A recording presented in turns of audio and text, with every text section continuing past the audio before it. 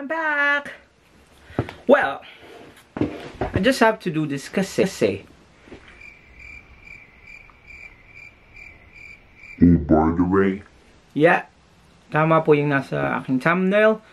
It's all about coronavirus. So, how we could prevent it and what we can do as an ordinary person. So, tama, don't panic. Yan ang number one, don't panic. There's so many ways to prevent it. So, I'm gonna read to you what I have here. It's from the Service Canada. So, Canada, www.canada.ca. So, don't panic.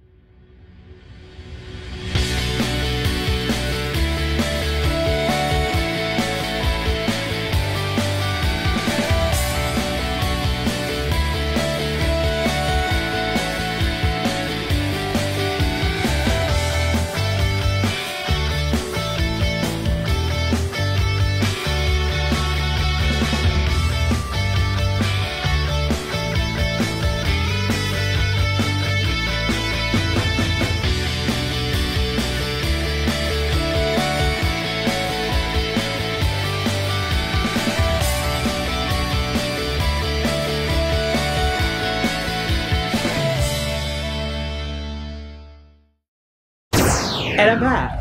Okay, so now it's getting like rampant from day to day.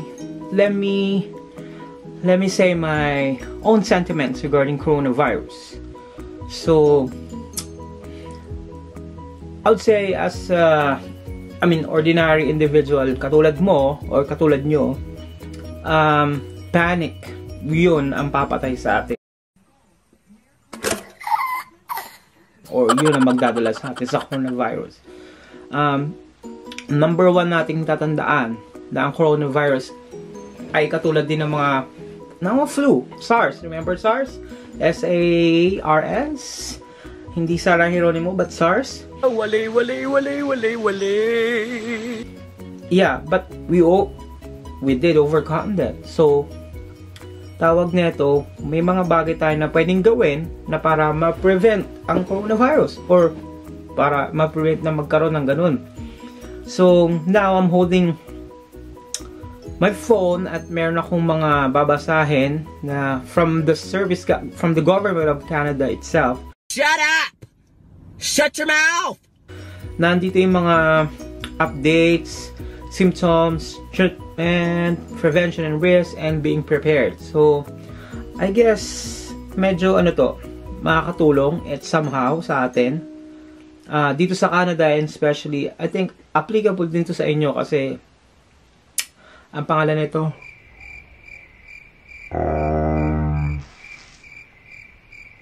Yeah, it's everywhere now. I mean, kahit saan ako tumingin, ang daming halos lahat nata may cases ng coronavirus. So,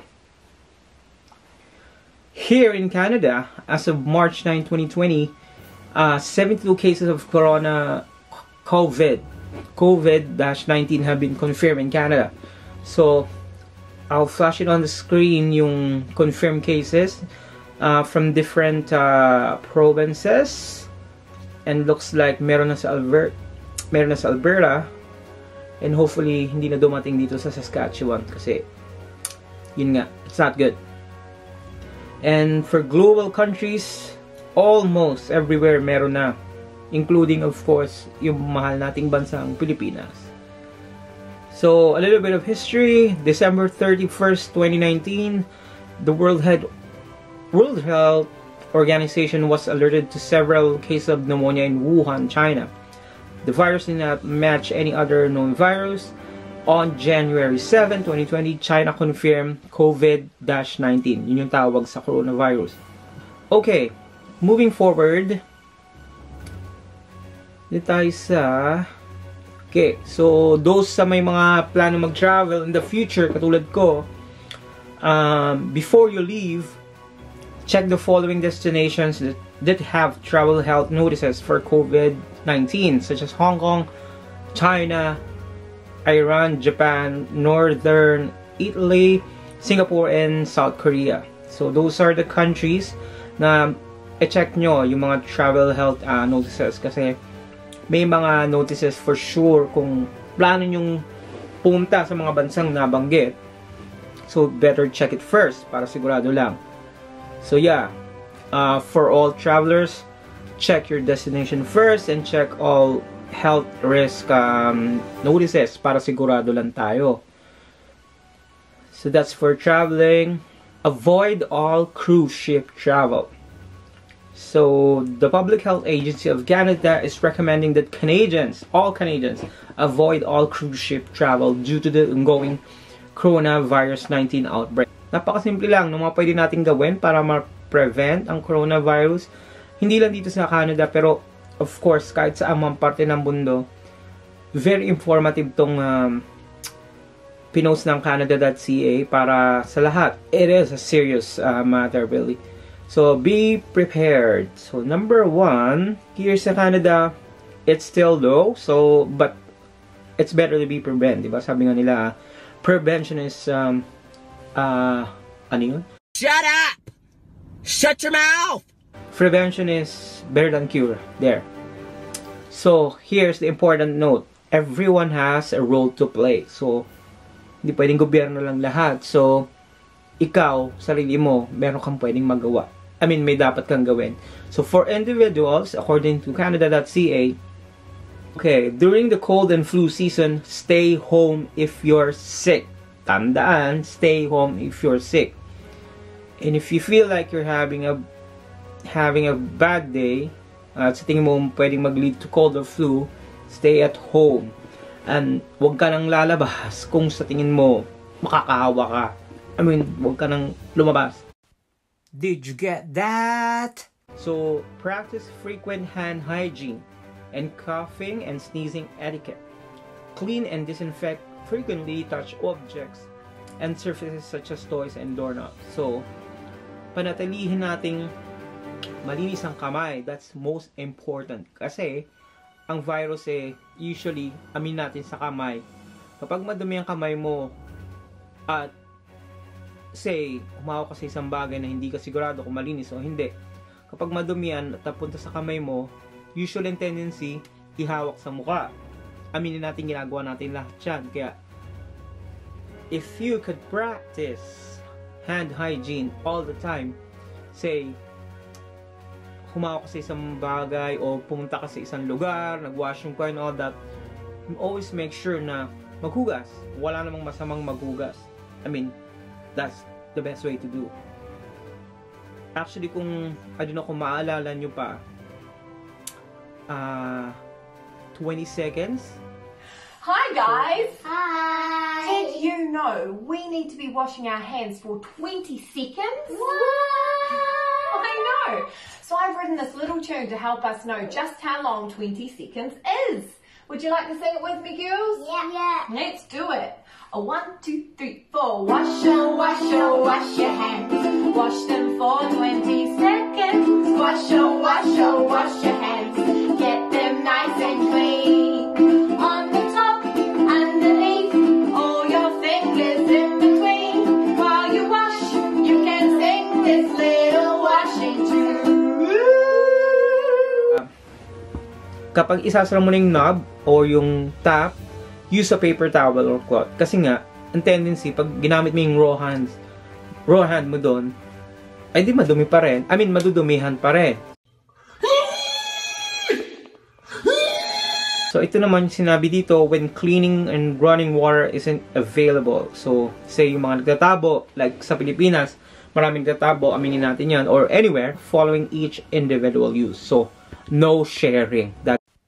Did you get that? That's it. And sanitizer. Napaka-importante ng sanitizer these days. So, if we could have, kung meron kang, like, small bottle lang, na lagay mo sa bag or somewhere accessible, that's a good one.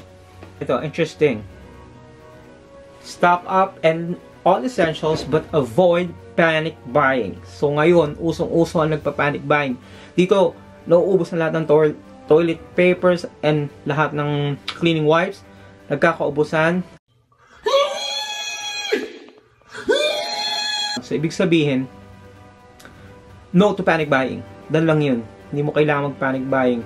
I mean, it is essential to stock up, but hindi yung tipong bibilin mo na yung buong grocery store or yung buong shopping mall para lang magkaroon ng mga, what you call it, non-perishable food items. So, ito, if you wanna stock up some food items, dried pasta and sauce, prepared canned soups, canned veggies and beans, and also to have extra pet food kung meron ka mga hayop kasi they also matter. I mean, yan.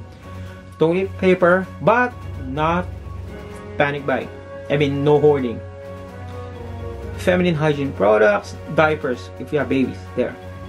Human coronaviruses cause infections of the nose, throat, and lungs. So nose, throat, and lungs.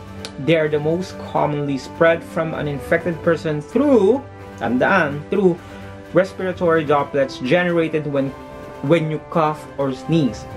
So kapag ikaw naubuhan or naatsingan ng tao may virus, you might get it. Did you get that? Close prolonged personal contact such as touching and shaking hands. So if we could avoid it, but yeah, like I said, diba sabi ko nung una, kung meron ka lang mini sanitizer in your pocket or in your bag, that's it. Kasi always bring it. Yan ang ating must have nowadays. Sanitizer or hand wipes there. So katulad ng sinabi ko kanina, hands ang pinaka-powerful na parte ng katawan natin ngayon. Kasi you'll never know.